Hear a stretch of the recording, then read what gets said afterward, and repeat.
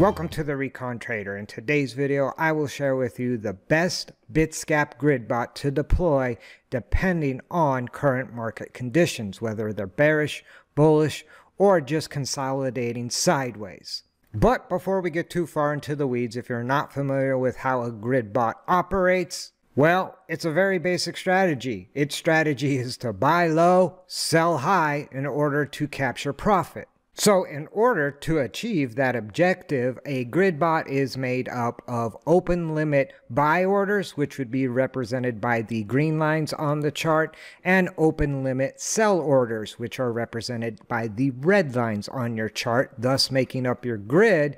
And the space between each line, known as grid spacing, aka profit percentage, represents the profit the bot would capture. So when the price dips down, the bot is taking out the green lines or executing those open limit sell orders and accumulating the asset. And when the price rips back up, it starts taking out the red lines or selling and thus capturing profit. Now with that being said, let's take a look at the different Bitsgap bot options. But before we actually jump into the bots, if you're not familiar with Bitsgap, they're basically an automated crypto trading platform best known for their grid bots. And you can actually get started for free. I will drop a link in the description down below. And if you use my link, you can do a 7-day free trial. And you can actually deploy bots in their free demo mode. Thus, you will have nothing at risk. And then you can test out the platform for free. So, after you join Bitsgap, you would log into your account, connect one of your exchanges. You don't actually ever send money to Bitsgap. They basically just act as a third party between you and your exchange, and they basically send buy or sell orders on your behalf using API keys. Now, I have a video on how to connect one of your exchanges to Bitsgap, and I will drop a link to that in the description down below. We're not going to get into that in this video. In this case, you can see I have my Binance US exchange already connected to the platform, so I am good to go. So now I can click on the Start New Bot button right here.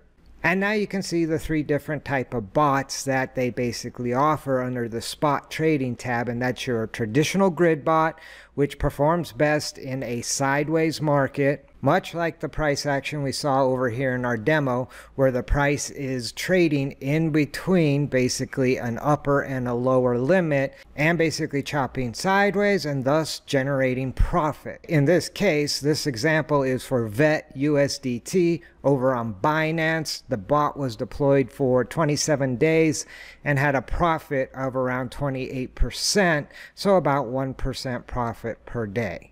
And so if the asset you're looking to trade is basically consolidating sideways with a little bit of volatility, basically meaning the price is dipping down to a lower limit and ripping back up to the upper limit, and doing that repeatedly throughout a period of time. Now the next bot is their DCA bot, which is a dollar cost averaging bot. However, it actually does it the right way. It buys when the price is low and sells when the price is high. But the DCA bot, to me, works best in a long market where the price is pretty much going straight up, but it's just buying the occasional pullbacks and then ripping back up, and it's not consolidating in a zone like you would want with the traditional grid bot. Now the buy the dip bot is the third option, performs best in a short market as it follows a falling price and allows you to earn on a downtrend. So the first thing you actually need to do is to determine the current market conditions for the asset you're looking to trade. And to do that, today I am going to jump over here to the Bitcoin USDT chart on the daily candles. I typically look at either the daily or the 4-hour candles to determine what are the current market conditions. And in this case, I'm looking at the daily candles. And if we look at a kind of a shorter time frame on the chart, we'll start with the first candle to the right over here and follow that back to this candle here. That would basically be a 2-week period, and you can clearly see Bitcoin's price is consolidating if we come down here to the bottom of these wicks, at 29.5 would be the low, and at the high, at the top of these wicks, is going to fall right around 31.5. So you could say Bitcoin's price is consolidating sideways, which it is for the last 2 weeks on the daily chart, and thus a grid bot would be the best option to actually deploy in this situation. Now, if you look back at a longer time frame, I think you still see consolidation. We can look back here and check our 6 to the top of this wick, which was 31,000, so still pretty close to that 31.5 area, which is coming in back up in here. And then I would look back down towards the bottom of this sell-off, which would be around 24.8, call it 24.5. And Bitcoin's price is slowly trading between, right now, essentially 31.5 and maybe 25,000. So with that all in mind, I think for today's video, I will deploy one of Bitsgap's traditional grid bots. So let's jump back over here to Bitsgap. Click on GridBot. Alright, so now we've arrived over here at the configuration dashboard for the traditional grid bot. The first thing I need to do is select my exchange. In this case, the only exchange I have connected is Binance US, but you can connect a variety of different exchanges, as you can see from the list down below. But in this case, I only have Binance US, so I'm sticking with the Binance US exchange. Next, I need to select what pair I want to trade. Again, I will be trading BTC USDT, and typically in a bear market overall, right now Bitcoin's still in a bearish market, I typically only trade premium assets like Bitcoin and ETH, but you can always select from a wide variety of pairs just as long as that pair is available on your exchange. I now need to determine how much ammo I want to actually give this bot to trade. And it looks like I have just shy of 1,000 USDT, but I will only give this bot 500 USDT to trade. And then I get a configuration error based on the number of grids that were basically selected based on the upper and lower limit. And so I will need to do some more configuration, which we're just getting started. So obviously I need to do more configuration. And so I click on manual adjustment, and that is going to allow me to set the lower limit price and the upper limit price, which is currently triggered for trailing up. And so trailing up basically means if the price goes above my upper limit, the bot will trail that price up and my bot will stay in the fight. And so it's very similar to a KuCoin Infinity Grid bot. And so with that in mind, when we jump back over here to this chart, I might set my upper limit at around 32,000 because again, Bitcoin seems to be running into resistance at around 31.5. And then I'll probably set my lower limit somewhere around probably 24.5, which would be down below this lower low. So for my low, we were looking at 24.5, and for my high price, we were looking at 32. Let's just do 5. Now I can adjust my grid step or my percentage between each grid level. Remember, that is considered your take profit percentage, which would be the percentage between each one of these lines on the chart. Or I can adjust the number of grids on the chart, which will then also adjust that grid percentage. So for instance, if I drop this down to say 18 grids, you can see the grid spacing is going to be 1.54%.